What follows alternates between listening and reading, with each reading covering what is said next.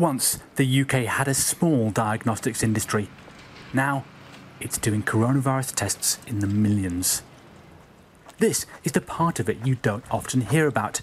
The cyclists and drivers shifting hundreds of thousands of swabs every day.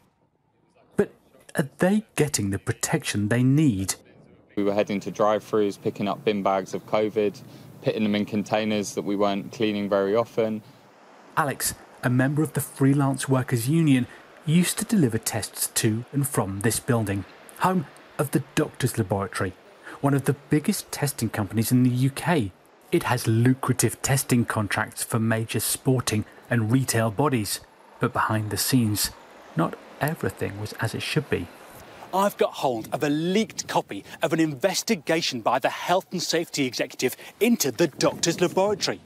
And it's a thick document, but the message is here on the first page. It concludes, I have identified contraventions of health and safety law. The issues raised by the remote inspection, which was carried out in May at the height of the pandemic, included crowding couriers into small spaces, an advice to clean sample transport containers at least once a week, when it should really be at least once a day. Would you clean your hands once a week? After you've touched something, you clean your hands.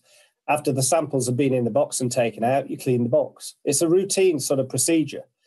Over-cleaning isn't the problem. Under-cleaning definitely can be. The Doctors' Laboratory told us it had fixed all the problems, but that at the height of the pandemic, the guidance was changing daily, if not hourly. The spokesperson said, despite superhuman efforts by our safety team to implement these at speed, not every detail was captured, and the points for improvement to our safety systems highlighted by HSE were fully accepted and implemented immediately. But the finding raises questions about the burden placed on the fragile gig economy. We uncovered this scene, captured by CCTV outside a care home in the northeast. The driver takes the box of tests, puts it in his back seat, then discards the box, putting the tests and himself at risk.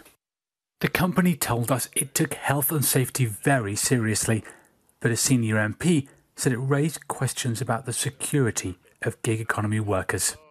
If you're worried about what you're finding, don't hesitate, ring the HSE helpline, make sure they know what you're worried about, and I want to make sure the HSE can respond effectively every time that happens. A message for everyone, but especially those on the front line. Roland Manthorpe, Sky News.